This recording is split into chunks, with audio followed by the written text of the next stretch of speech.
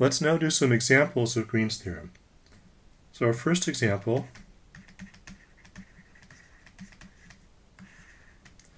will be to calculate the integral around C with the positive orientation of minus x squared y dx plus xy squared dy, where C is the unit circle.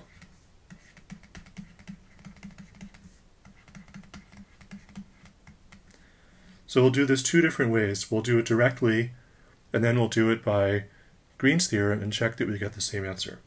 So how would we do a direct calculation?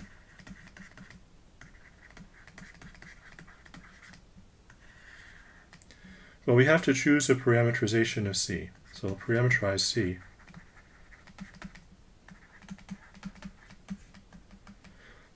So we're supposed to go in the positive orientation. So what does that mean?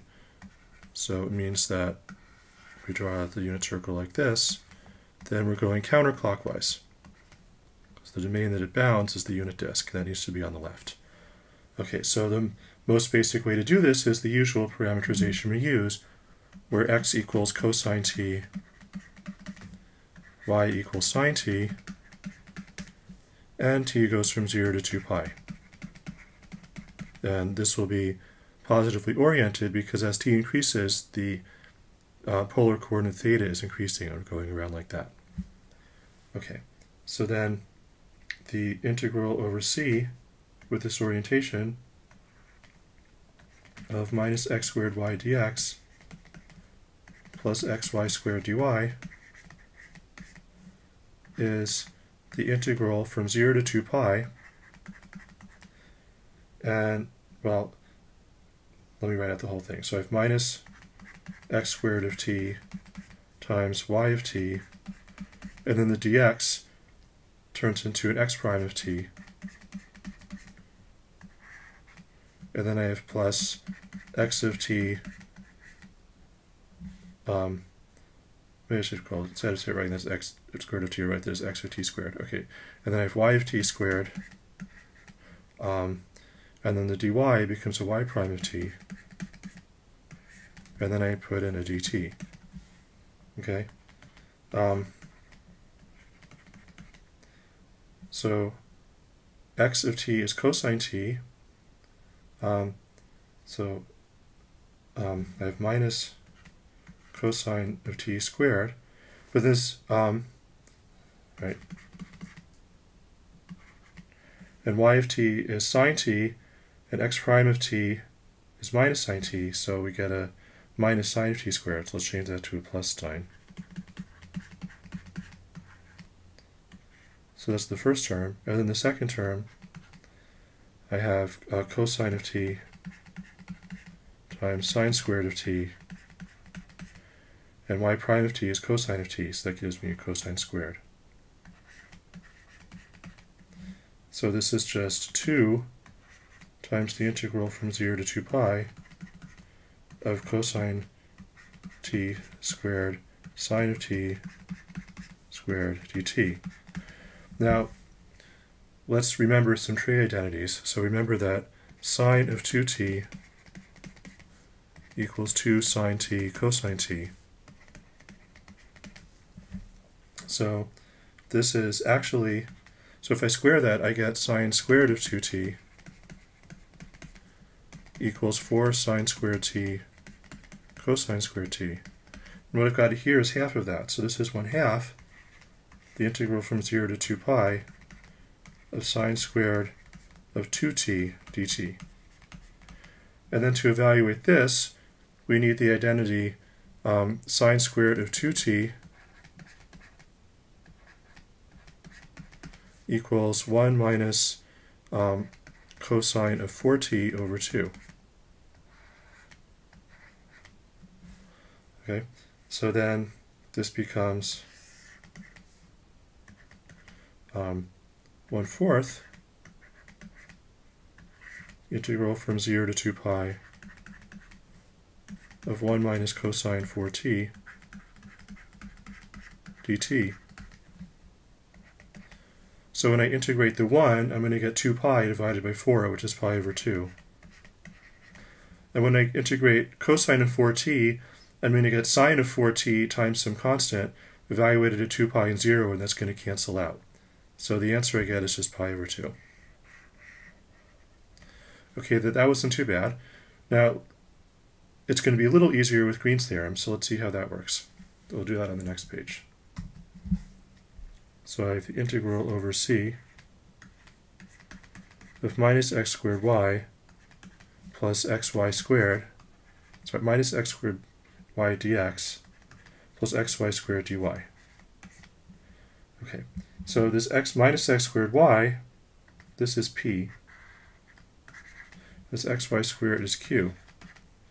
So Green's theorem tells us that this is the double integral over the whole disk of dq dx minus dp dy dA.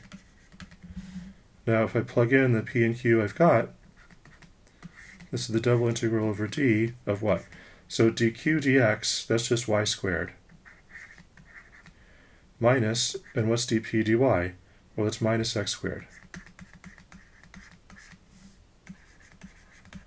Okay, so this is the double integral over d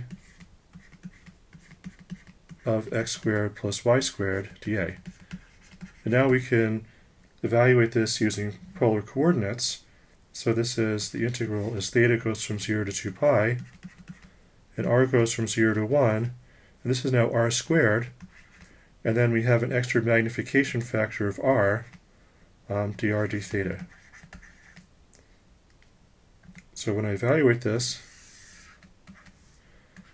this is the integral from 0 to 2 pi of r to the 4th over 4, evaluated at r equals 1 and r equals 0, d theta. So this is the integral from 0 to 2 pi of 1/4 d theta, and when I integrate over theta from 0 to 2 pi, I just multiply by 2 pi. So this is 2 pi over 4, which we could simplify to pi over 2. Is that what we got before? Yes, it is. So it worked. Okay. Now, in this case, it was, about equally doable to evaluate the integral in either way, but in some other problems, one of these ways of evaluating the integral might be much easier than the other. So you can sometimes use Green's theorem to make a very difficult or impossible integral into an easier one. One more example of Green's theorem we should know.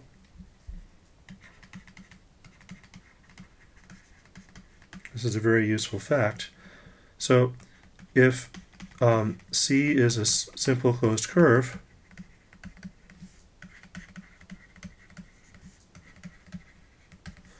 and D is the region that it bounds,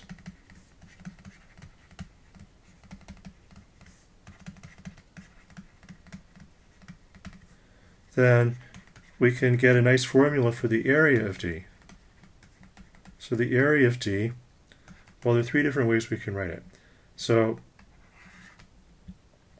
it's the integral over C of so I got to get the sign right, x dy, and it's the integral over C of minus y dx, and you can also average these to write this as the integral over C of 1/2 x dy minus y dx. So what's the proof?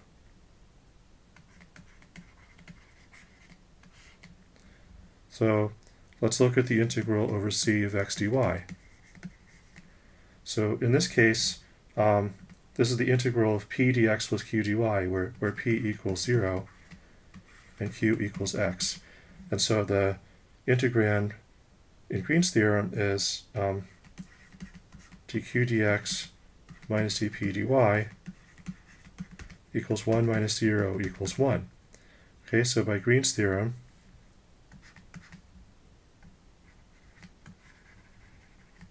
I should write that in green, with a green color. I didn't think of that. Okay, so by Green's theorem, this is the double integral over d of 1 dA, which, as we know, was the area of D. And what about the other one? So that was the first equation. And the second one was I do the integral over c of minus y dx. Okay, so here, okay, now I'm going to use green like I was supposed to in the first place. So here p equals minus y and q equals 0.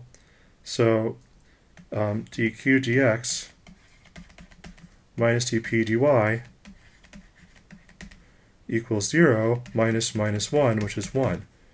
So this, by Green's theorem, equals, again, the double integral over d of 1 dA, which is the area of D. Okay, and then this third integral is equal to the area of D because it's just half of this plus half of that. So if you take half the area plus half the area, you get the whole area. So for example, we could just check this with the area of the unit circle. So let C be the unit circle. Then we're supposed to get that the area of C is the integral around C with the positive orientation of 1/2 of x dy minus y dx. Let's evaluate this line integral directly. So we need a parameterization of the circle with positive orientation. I'll use the same one as before. So x equals cosine t, y equals sine t, and t goes from 0 to 2 pi. So then, by definition, this is the integral from 0 to 2 pi of 1/2 of x of t, y prime of t, so the y prime is from the dy, minus y of t, and then the dx turned into an x prime of t, dt. So I plug in x equals cosine t and y equals sine t. I get 1/2 integral from 0 to 2 pi of cosine t times, and then y prime is another cosine t, minus, and now y is sine t, and x prime is minus cosine t, excuse me, minus sine t,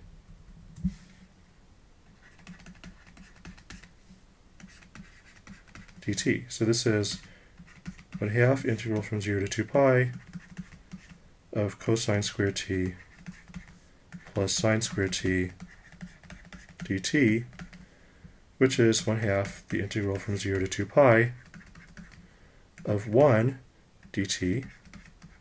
So that's 1/2 times 2 pi, which is pi, which is what we're supposed to get.